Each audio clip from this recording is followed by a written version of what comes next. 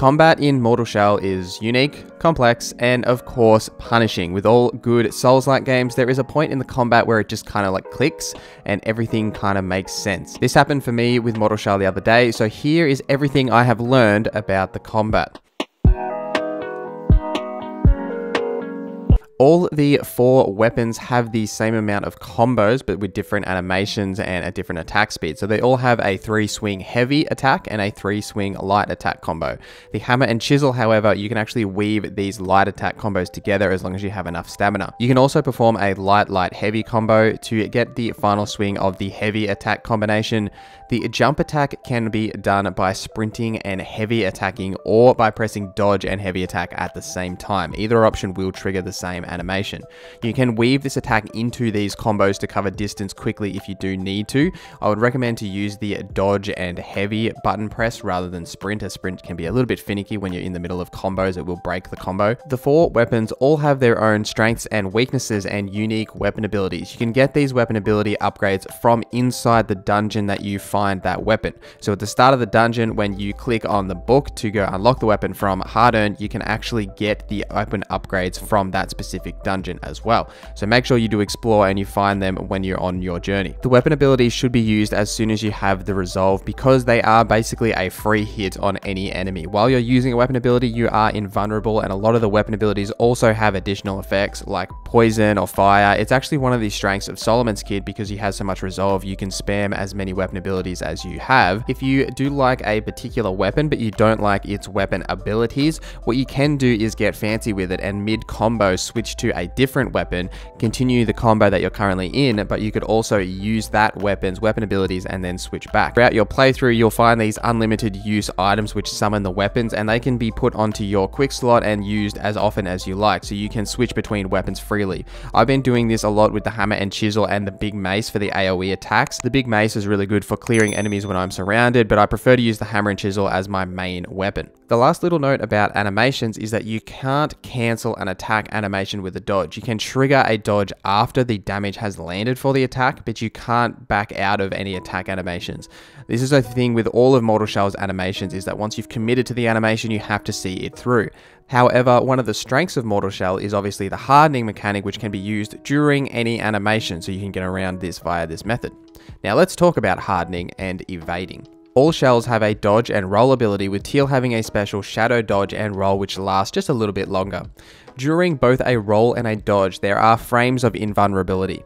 I originally thought that this didn't happen for the roll specifically, because it looks like the harden effect doesn't actually stay on your shell during the roll, but during my testing, it looks like you can't take damage during roll. I've been playing around with this and I can't seem to take damage mid-roll, so it looks like roll itself as well as dodge both have invulnerability frames. I mostly use dodge anyway. It is a really good ability to sidestep enemies, and most attacks you can just sidestep out of the way, although roll is good if you do need to create distance from the enemy.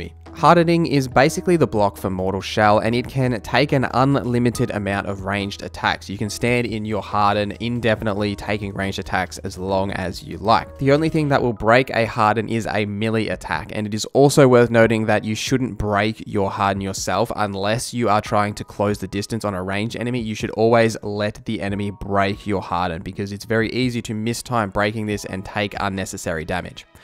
It's also worth noting that when you are hardened, your stamina will regenerate if you wait long enough. So if you're out of stamina and you can't roll or dodge, it's a good idea just to harden for keeping you safe to avoid damage, as well as giving you a little bit of time for your stamina to regen. Hardening can be used during any animation, including all types of attacks. Also, if you harden mid-combo, you can continue that combo if your harden is broken quickly enough. So you can do a quick 1-2 harden once the harden's broken, and then finish up with the last attack in that combo. Queuing up attacks when hardening is the most effective way to get quick damage on any type of enemy. What I've started doing more often is using the jump attack, and then mid-jump hardening and letting the enemy strike me, and then landing on them with the big heavy swing. It's a really good way to get a nice hard hit on the enemy quickly, and I've been using this tactic a lot for bosses and some of the harder enemies as kind of a hit and run style. Run in, jump, harden, hit the enemy, and then roll away to get some distance. Harden is isn't the only mechanic that you can use to protect yourself from damage in Mortal Shell. You can also parry and riposte. Parrying can be done whenever your seal is glowing, which is most of the time really. If you cannot parry an attack, it will glow reddish and a sound cue will play. This mostly happens in boss fights and the occasional big enemy, but it is well worth understanding what this sound is actually doing. Parrying is really a risk over reward system. It's very easy to mistime a parry, as all enemies have different attack animations, but they also have different attack wind-up speed. So when they pull their weapon back to swing at you, it's never going to be the same amount of time unless it's obviously the same enemy.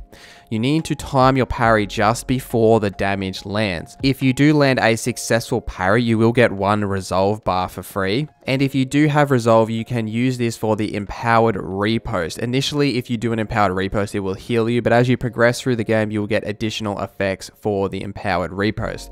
As I said, parrying is really a risk over reward system. I have mostly been using parry to get a free heal on some of the easier enemies throughout the game.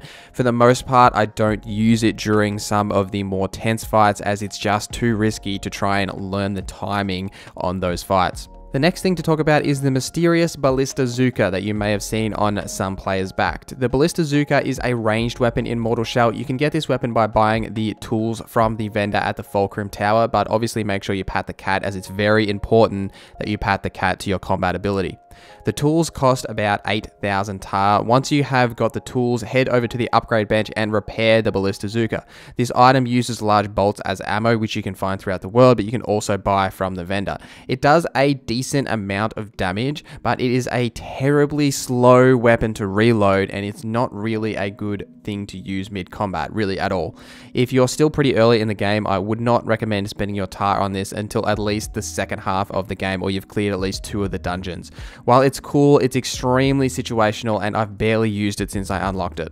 The last thing I'll mention is the tainted nectar that you may have found can be used for a free heal, as it ejects you from your shell. This item doesn't actually use up your ejection charge for your shell, so you can use this to get a quick free heal, get back in your shell, and then you can go take on enemies, and if you get knocked out of your shell again, you'll still have that extra life. Let me know in the comments below if I've missed anything, or if there are any interactions that you have found. Follow me on Twitter, Instagram, and on Twitch, where I stream 3 days a week, Tuesday, Thursday, and Sunday Australian night times. Hope to see you there. Thanks for watching. My name is NorZZa, and I hope you have a great day.